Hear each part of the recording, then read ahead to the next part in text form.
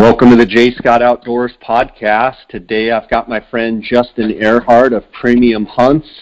Justin, how you doing? Good. How are you doing, Jay?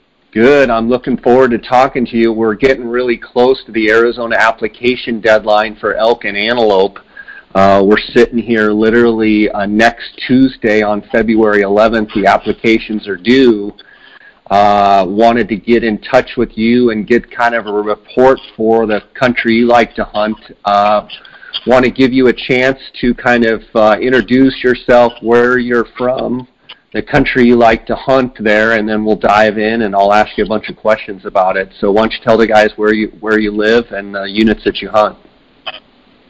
Okay, so we're based right out of Springerville, Arizona. It's on the east side of the state. We're only 10 miles from the New Mexico state line, and we mainly focus on units 1, 2, and 27.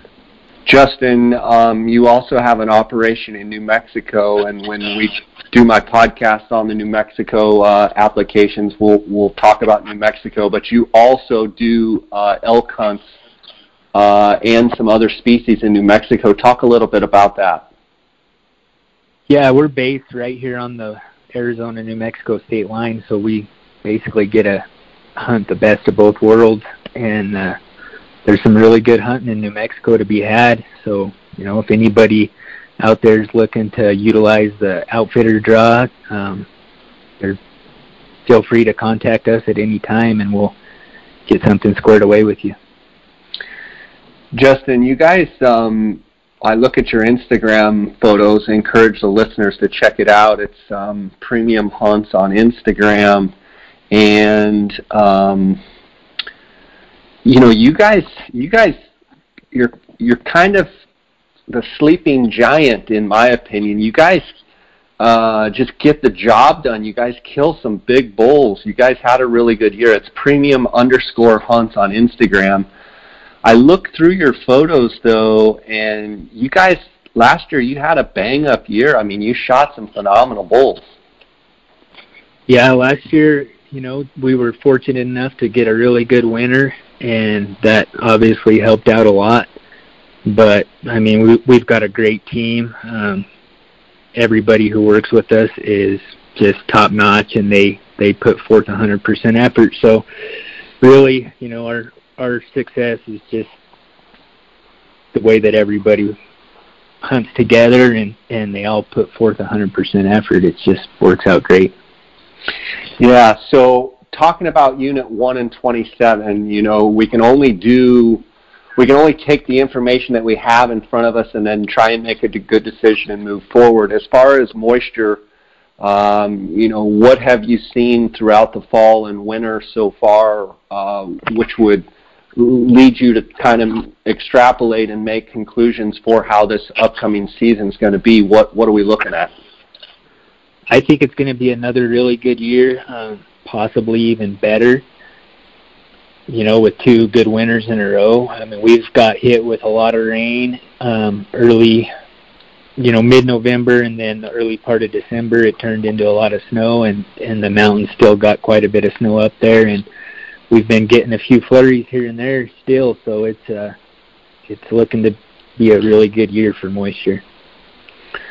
Let's talk about Unit 1. You do the archery hunts, you do the the early firearm season, you do the late hunts.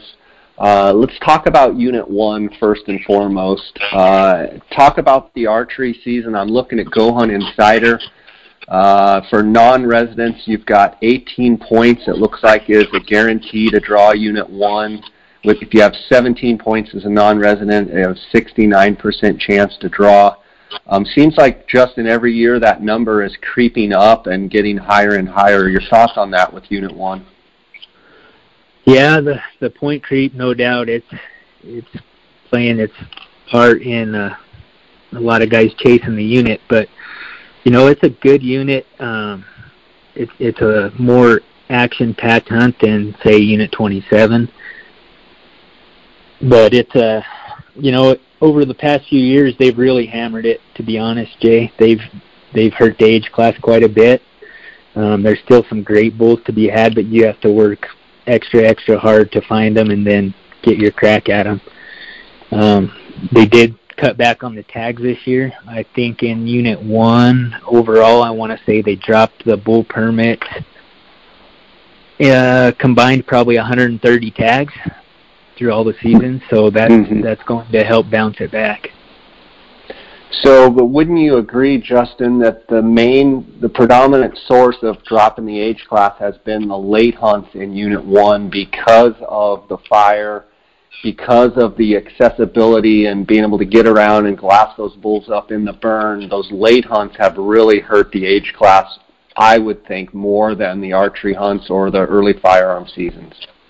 Oh, no doubt. The late hunt is where all these units are getting beat up. The late hunt, I believe last year there was 375 tags in Unit 1, and now there's 300 this year. So that's going to help. But also, what's going to help the Unit 1 archery season is a lot of the bulls from 27 will go to Unit 1 to rut, and they also dropped the tags in Unit 27 late hunt by 60, I believe. So Unit 1, 2B, and 2C, I noticed you said, you guide in 1, 2, and 27. Those are kind of your focus units. Are there some decent bulls in the 2 units, in the 2Bs, 2Cs, or would you say that most of the elk hunting that takes place in that 1, 2B, 2C tag is in Unit 1? There are some great bulls in those units, but they are few and far between. I mean, it's just those units are areas where you might spend a few days without seeing an elk in them. But, generally if you can find a pocket of elk that, when they're rutting, it's going to have a nice bull with it. But when they pair them up with, say, Unit 1, it's almost crazy to leave Unit 1 to go hunt it unless you have one of those bulls pre-scouted and pinned down, and it's super hard to do in those units. What would you say, someone that's looking at the 1, 2B, 2C archery hunt, with the non-resident, taking 18 points to get the tag, as far as quality, realistic expectations and quality expectations for that hunt? I mean, what kind of bulls are you seeing on an everyday basis? What kind of bull would be your target goal for someone that, has shot some bulls with his bow and an avid archer, can get around really good? What would maybe be the target goal for a benchmark in Unit 1? I think if a guy comes out and he's got some bulls under his belt and everything, and he wants to hunt for a 350 plus bull, that's a doable benchmark.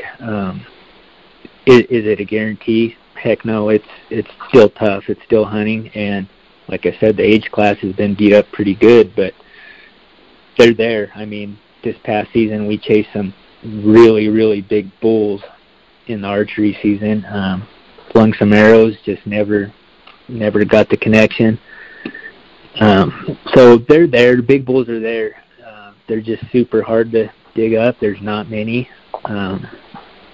But probably your average bull you're going to be looking at is going to be a 320 kind of bull. And in Unit 1, I mean, are there still some 380, 390, maybe even a 400-inch bull? I mean, is that still a reality to have, 1 or 2, 3 of those around in the unit? Yeah, it is. I hate when guys come out and throw those numbers around, but it's they're there. I mean, that one of the bulls that we were chasing in the archery season, we missed him twice. We actually capitalized on the bull on the early rifle hunt, and the bull went 384. So they are there, but they are few and far between. Would you say, 5 years ago, 4 or 5 years ago, before the late hunt, before the opened up country, started yielding bulls on those late hunts, would you say that, you would say benchmark might have been 360, and yes, you'll see a couple 375 plus bulls, and now that's just kind of ticked down a whole notch of now we're kind of at a benchmark of 350, and yes, maybe you'll see, a 370 plus bull once or twice throughout the season. So it's kind of come down a whole level. Yeah, it's definitely come down at least one level, no doubt. I mean, on an average, it has come down tremendously over the past, well, basically since the Wallow fire. Like you said, when all the country got opened up, late rifle hunts, they've put a toll on the age class. I mean, don't get me wrong, there's still some really nice bulls around, but overall the age class has dropped. Okay, and still talking about Unit 1, and we're going to go into 27 here in a minute. You talk about the late hunt, and it's kind of a double-edged sword, because it's one of those that that late hunt is killing your age class, but it's a pretty decent late elk hunt, is it not? Yeah, it's a decent late elk hunt, no doubt. The late hunt in Unit 1 can be a lot tougher if you're really looking for some size, but it's a good hunt. You see a lot of nice bulls, from the 300 to 320 class range. But really, to get up north of that 330 range on the Unit 1 late hunt, you're really doing something. It's a feat. We jump over to Unit 27. Another thing I've heard about 27 is it's rougher country, more canyon country, not quite as open, does have a little bit of burn area. Talk a little bit about the unit compared to Unit 1. Well, 27, Jay, it depends on which hunt you're wanting to consider, but for the archery season, it's not a very action-packed hunt. It can be at times, but you're going to have a lot more slow days than you are action-packed days. And because of the lack of elk or the country? It's a little bit of both. So a lot of the elk will concentrate on top of the mountain, but that's also where 95% of your hunters are going to concentrate as well. So, that the elk are concentrated up there, and it'll get overpressured and overhunted in my mind. But the country that will hold the really big bulls is usually that stuff that doesn't get hunted a lot, but you may only be hunting a couple elk. Right.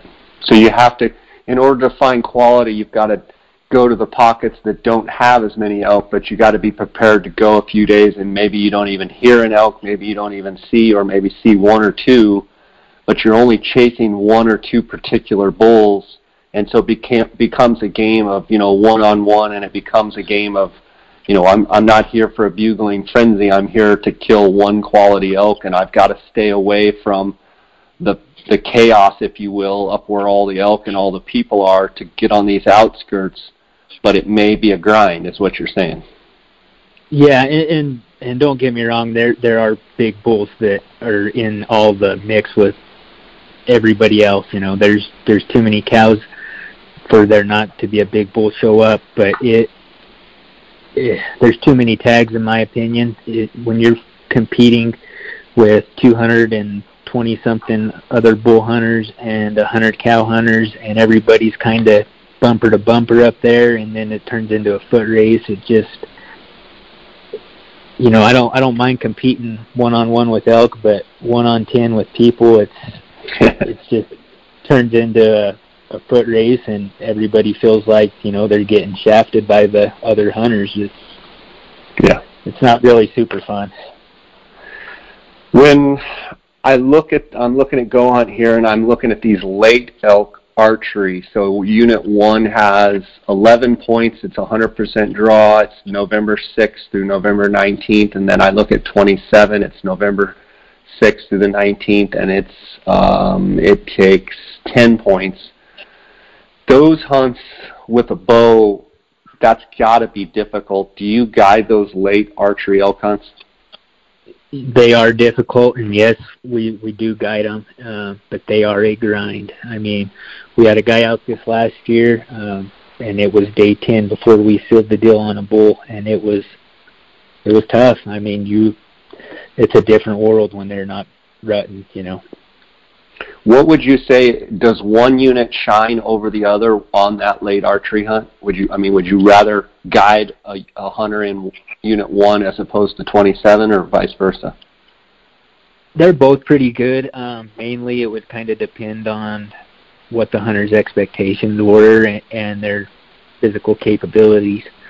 Unit 1 can produce some great bulls, but it's not as frequent that you're going to see a big bull in Unit 1 as it is in 27.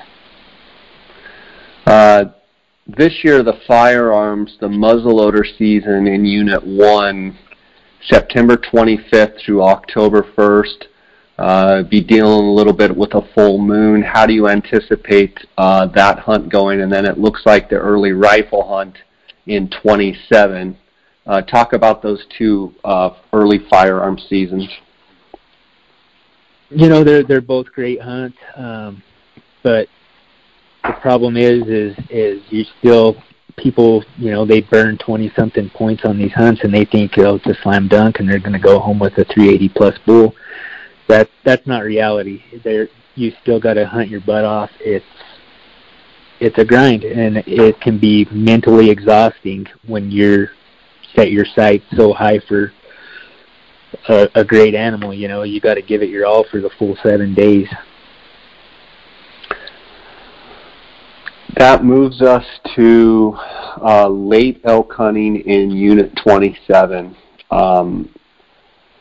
I hear a lot of people saying, as far as late elk hunt goes, 27's about as good of late elk hunt as Arizona provides. Your thoughts on that? It is definitely, for the areas that we hunt, it's number one late hunt on my list. It's it's got some great glassing. It's got big nasty country where the bulls can still hide and get a little age on them, even with all the tags that are pumped out. It's a great hunt.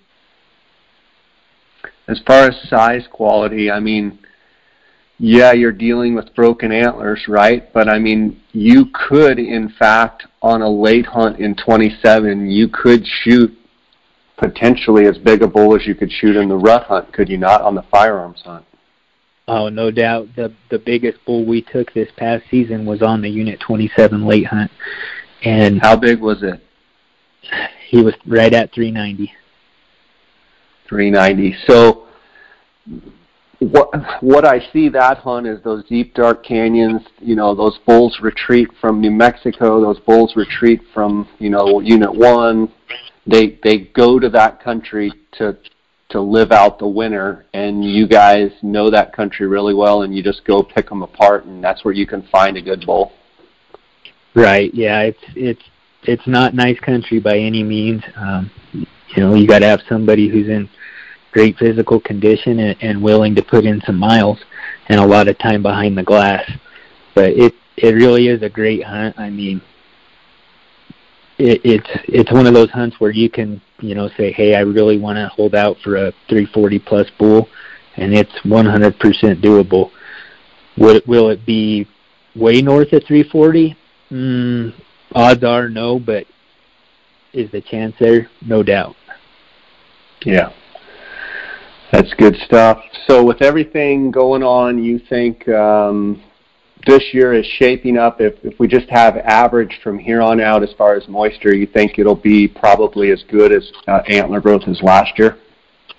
I do. I think we're going to see another really good year for horn growth. And, not to mention, Jay, I think we had some really good weather that hit us kind of just before and during the late rifle hunt this past year. And that weather was great for the moisture this coming year, and it also, it saved a pile of bulls. There were guys that couldn't even get around and didn't really know what to do when that snow hit, and I would be shocked if the success rates this past season weren't extremely lower than previous seasons.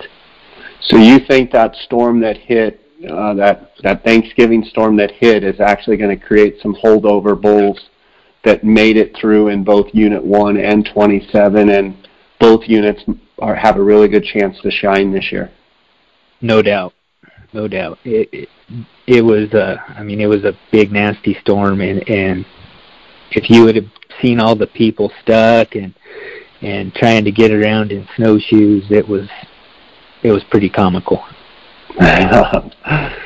All the Phoenix people came up there and acted like mountain people. Well, it was a nasty storm, no doubt. It just the bulls were still up in that stuff, but it was hard to get around in it, and it's hard to walk in 20+ inches of snow and really cover a lot of country. Yeah. Justin, it's always great talking to you about the units that you love. I encourage, again, guys, follow these guys on Instagram, premium_hunts. Justin, I also want to give you a chance to let the listeners know before the draw here how they can reach out if they have any last-minute questions, and how they can follow along the stuff, the content and your website and what have you. Yeah, if anybody has any questions, feel free to contact us, either Facebook, Instagram, our webpage, premiumhunts.com, or call us anytime. All our contact info is listed on our webpage, so feel free to get a hold of us any way you want. Awesome, man. Well, God bless, and looking forward to seeing how you guys do this fall. And you guys always just do really, really solid work and kill some really good animals. And deer as well. You guys mop them up good on the deer, and we'll be talking when we get to New Mexico. We'll cover New Mexico a little bit more in depth. I encourage guys to reach out to Justin, see what kind of landowner draw options he has, what kind of landowner tags he has, anything that he's got up his sleeve in New Mexico. So, Justin, as always, thanks for coming on and sharing with us. Guys, you guys listen to the podcast. I really appreciate your loyalty listening to this podcast.